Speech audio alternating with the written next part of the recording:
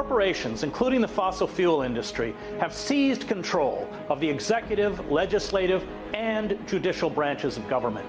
These corporations and their lobbyists write laws and regulations that gut environmental controls and accelerate the exploitation and the release of carbon emissions. They control what is reported in the press and what is taught in public schools. We will reverse this corporate coup d'etat by destroying the fossil fuel industry, or the human species will face extinction. The choice is that stark. The only safe level of CO2 emissions is zero.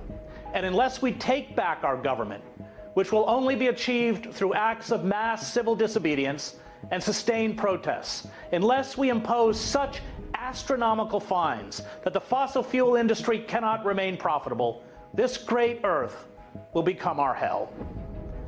Thank you for watching. You can find us on rt.com/oncontact. See you next week.